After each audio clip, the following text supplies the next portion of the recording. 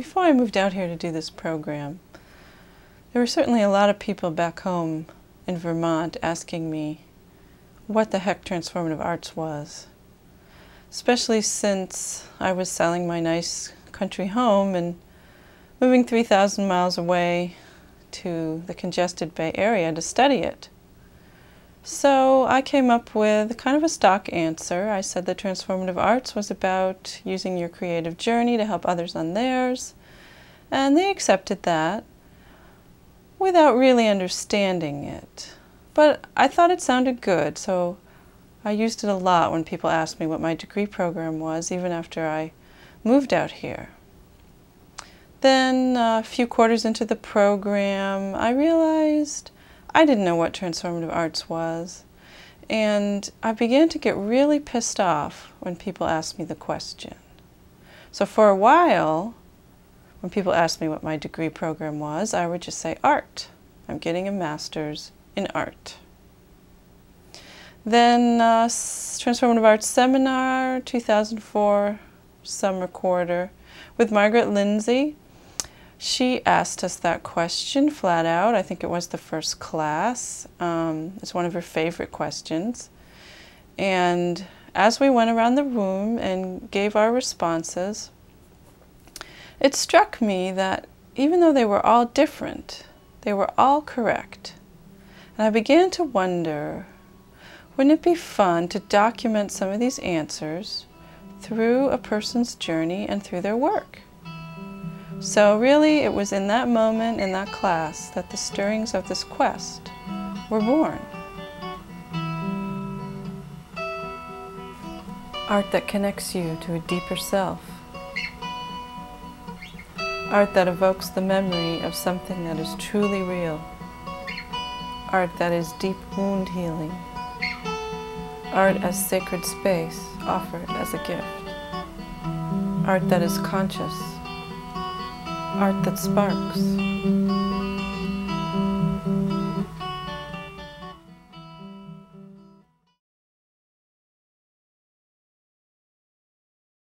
My usual ground for creative expression is poetry, images made out of words. I like to paint, but never really took myself seriously that way. But in spring 2005, I began a painting which started by deconstructing the word peace. There wasn't any conscious motivation behind this, but looking back, I think I had to shatter the false sense of peace inside me by removing the safety net of metaphor. Then I moved on through a series of paintings that embodied the symbol river for Art in the Symbolic Process class. Again, looking back, this feels like me playing in the shallows. The sun still comes in here, it's very pretty, but there is a hint of edginess in the depths. In the last one, I lay a net down, but the stuff that comes up is still sparkly. It still feels like a beautiful lie.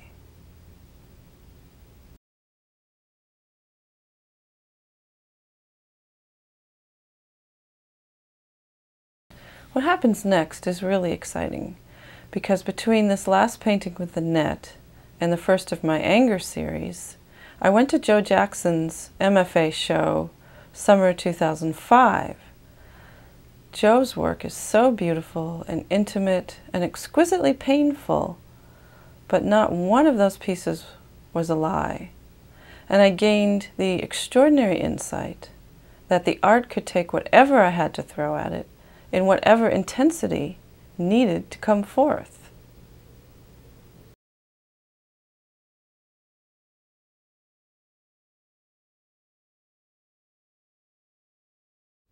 So began my journey down into the raw, untamed depths of the primal wound, where through 17 canvases over 3 weeks, I called forth and gave voice to that which I could not speak in words. As I moved down through the different layers, I began to feel a physical and psychological lightening. People began to stop me and ask what had changed. Lines of tension etched into heart and soul seemed to be lifting, and a new radiance of spirit was starting to shine forth. Over and over, the paintings drew me down to face my darkest and most powerless moments of childhood until the shift finally occurred. I found compassion, not only for myself, but for all parties involved. For the first time in my life, I felt no blame. What happens next is that I realized I hadn't a clue who I was anymore. Without this long burden of suffering, sucking up all my personal power and governing my choices, I didn't know how to act. And things felt really scary for a while until I realized that this is what was going on. So, once again, I took it to the art.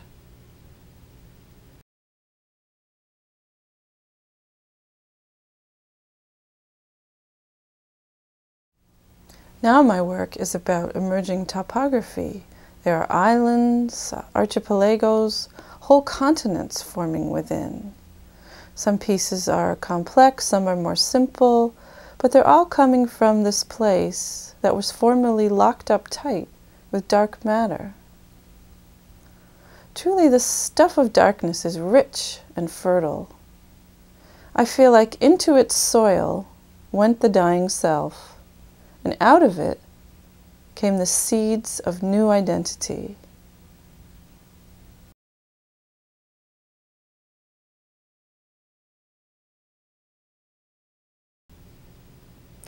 This whole transformative process was embodied in a dream I had during this time.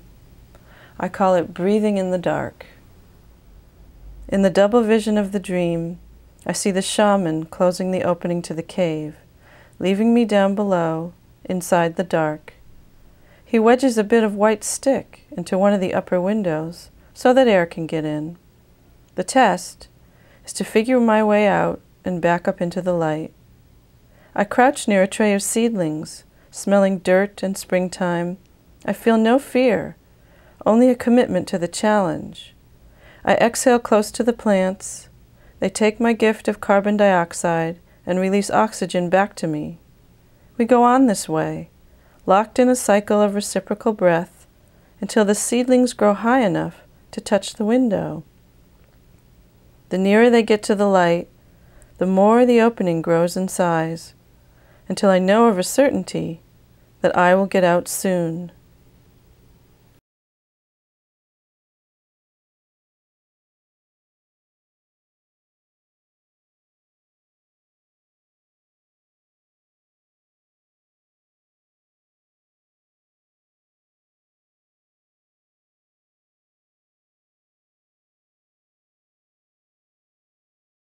The bottom line is that all art that satisfies any definition of art that I would go near is innately about transformation, whether it's a subtle transformation of perceptions or profound transformations of the soul is just a matter of stance. But the bottom line is that art changes things, and transformative art is just a term that acknowledges that that's one of the primary characteristics of art.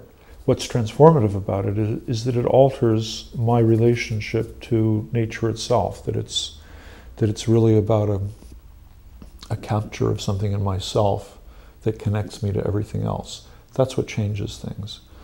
The paintings that I'm working on here are like weather, in that they too change as I'm moving, as I'm discovering things in the painting process. The paint basically takes on a life of its own and becomes transformative. It transforms itself, it transforms me, and with any luck at all, it transforms the viewer. You don't have to turn the wheel to make the river move. It just moves. So art, if you allow it to be, becomes an act of transformation, it becomes an act of engagement, it becomes an act of community involvement. It becomes something that's about something bigger than yourself. And you make those connections that I was just talking about, but eventually you offer it to someone else as a gift and they become transformed. And then in that intersubjective moment where they're reacting to you and you're reacting to them, and you disappear into some kind of new sort of aesthetic event, where both of you are both present and absent. In that moment, profound healing takes place. It's really in the idea that people get your work, that you get validated, that you really become sort of part of the transformation.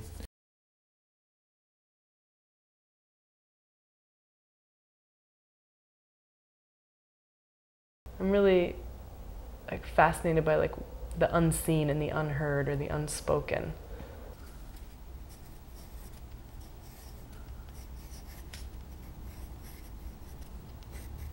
One of the things that I always have been curious about with other artists, okay, you can talk about your work, but I always want to know what happened for you. Come on, give me the juicy details. And I feel like in transformative arts, it's about that personal transformation.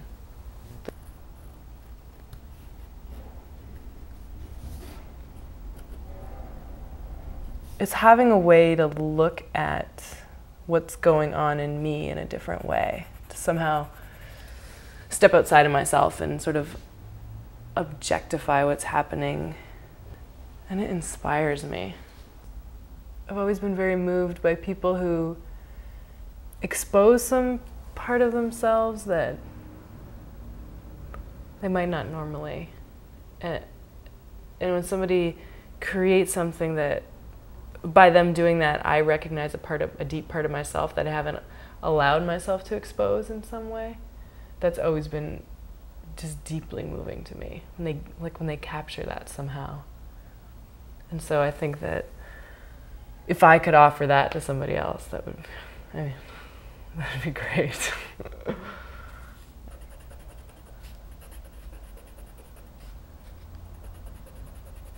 It still gets hard, it still gets confusing, it still gets torturous at moments, but I think I know how to be with that now in a different way, which has been one of the most amazing gifts of this program for me. Part of what it is I'm trying to get out what is true for me right now or whatever's going on. So I feel like the work themselves are just these types of documents that sort of testify to my own experience. And just the whole theme of documenting for me comes up. I'm not trying to conclude anything with these objects. I'm not trying to augment what's going on. I'm just sort of trying to transfer it onto another object, document it in some way. And for me, the act of actually doing that, and then the act of being able to reflect on it and take it back in, just becomes a really, a very therapeutic process, very healing, and inspiring to me too. I just love that I've gotten to the point where I love what I create. I love it. I just want to sit with it sometimes and be like, oh, you're so beautiful. And not beautiful and aesthetically necessary, but I love it because it encompasses who I am and I can get stuff back from it. And it has a separate identity for me too. So yeah, that's kind of a nice place to be.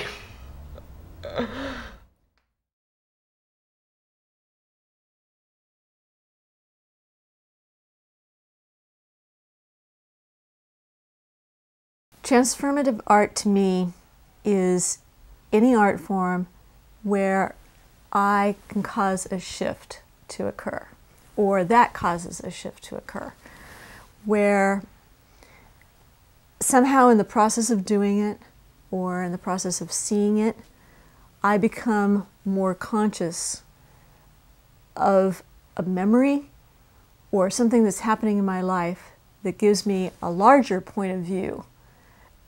In my definition, I would also state that I see it as being somewhat representative of the Ouroboros, because they use that symbol in alchemy and in psychology to be able to show how one needs to work with one's ego to be able to make it strong enough and healthy enough to deal with the world. And that is a natural part of our process coming out of the womb and being in an unconscious state. Once that ego is fixed or secure, then the natural process of the Ouroboros is to become winged and or double Ouroboros, which means then we can subtly shift that ego out of the center place and allow the self to go into the center. So one of the pitfalls in transformative art, or what it is I'm trying to avoid, is to not get into the incestuous first aspect of the Ouroboros too long. That once I know that my ego is strong enough to withstand all the shifts and pulls that I want to go through,